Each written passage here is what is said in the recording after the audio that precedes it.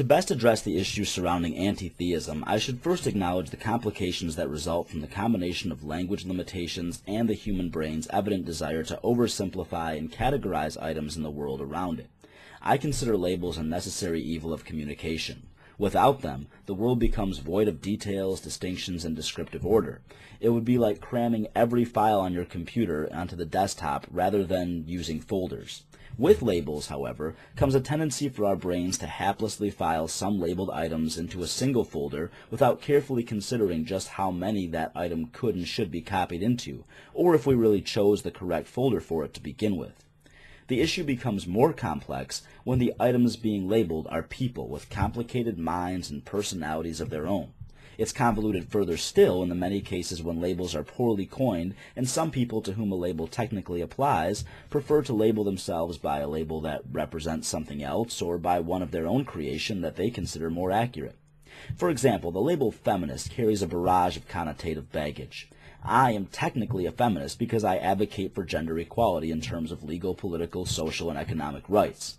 I don't like the term feminist, however, because it sounds more like an appropriate name for a fringe group that wants women above men rather than equal to them. I understand this is because historically women are the gender that needs elevation for equality to occur, but I think it makes as much sense semantically as it would for someone who wants equality among ethnicities to be labeled a dark-skinnist. Anyway, technically a group promoting women's rights above those of men would not be feminist because gender superiority is the opposite of gender equality, which the feminist movement is technically about. But I'm talking about connotation here, meaning the baggage that comes with a word. I therefore label myself as an equalist because it makes more sense to me. Even though it's a made-up term, if I tell you that I'm an equalist regarding how gender should be treated, you don't need further explanation. Adversely, calling myself a feminist requires a descriptive follow-up to outline the nuances of my position. People develop personal connotations with emotional roots in their brains regarding strong issues like that, and often they will quickly categorize you by your label into a completely inappropriate mental file based on their interpretations and experience with the label you wear.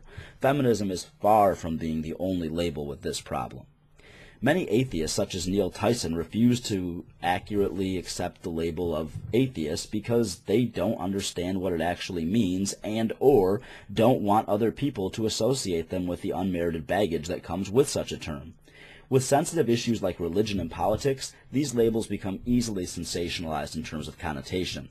So many lay people think agnostic means what atheist actually means. They think atheist is what anti-theist actually means, and they think an anti-theist is actually the non-believer equivalent to a fundamentalist suicide bomber. I am technically an anti-theist because I consider modern religion to be an obsolete practice of utter nonsense that does far more harm than good. For the same reason I would speak out against institutions making millions of dollars from selling placebo pills to gullible, trusting patients, I voice my disappointment for still living in a culture that worships fairy tales and mysticism while happily charging the worshippers. I technically am an anti-theist for the above-mentioned reasons and more, but I don't enjoy the label of anti-theist because of the inappropriate baggage it carries. The very word suggests that as one, I must be against theists themselves, that I must have a personal beef with those people themselves, and that I wish them to simply vanish or go away.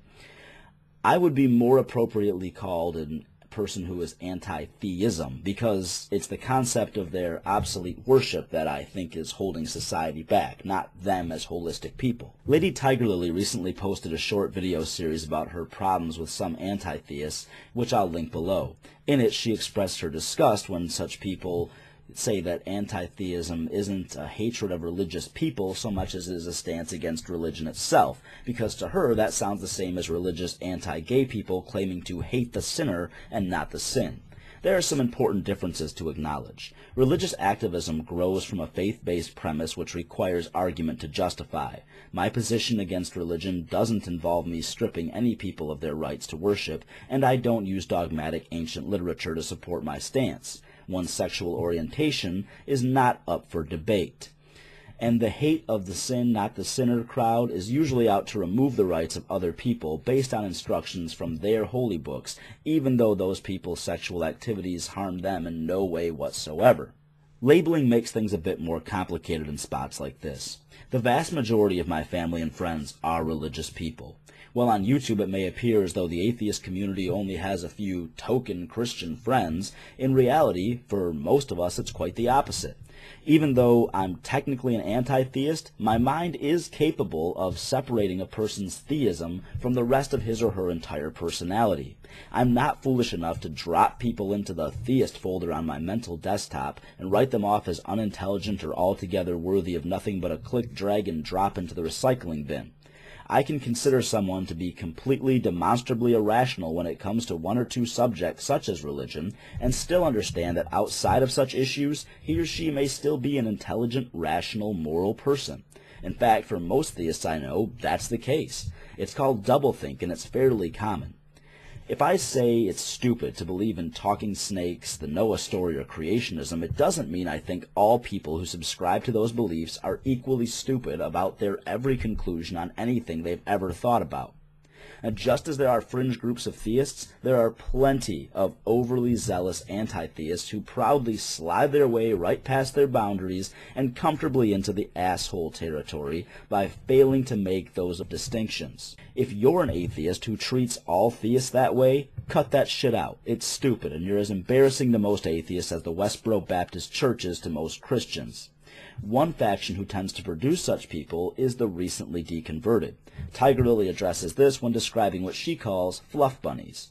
The newly deconverted are often jarred by having been so wrong for so long and desire to become outspoken advocates for atheism, which is fine. The problem occurs when they frequently feel and act upon that urge before taking the time to really explore the arguments, evaluate some of these nuances about overall personality and mental complexity mentioned here.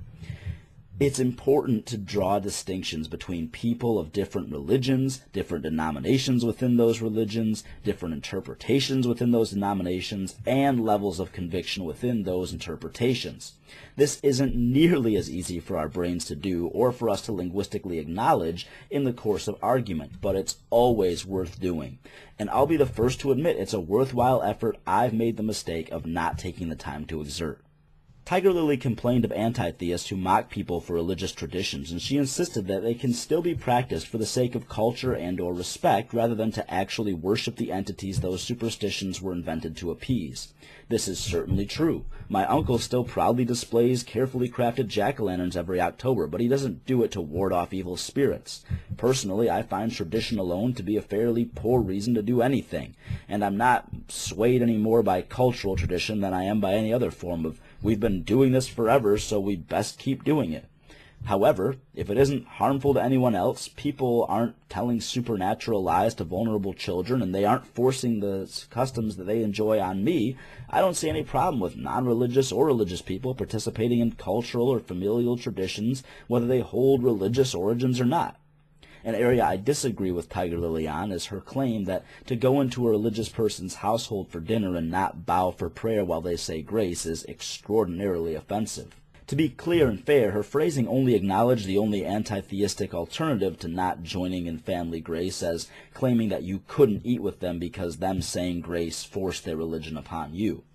Gray area between joining the prayer and throwing a fit certainly exists, and I live in it.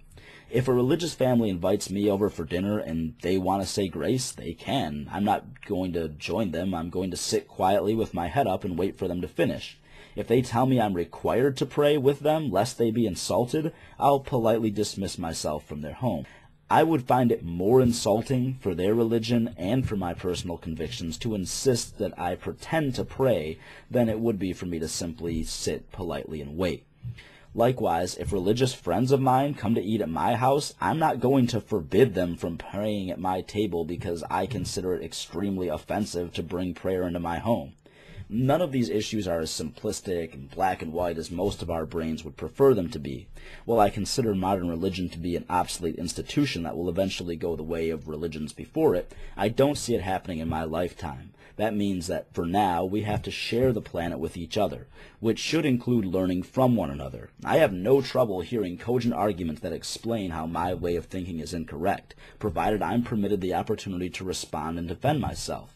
What I won't tolerate is other people insisting that my disbelief is going to ensure me an eternal place in a lake of fire, or to live my next life as a subhuman creature, or that I deserve to have my head smashed with a rock and swim in a river of blood while I'm stoned.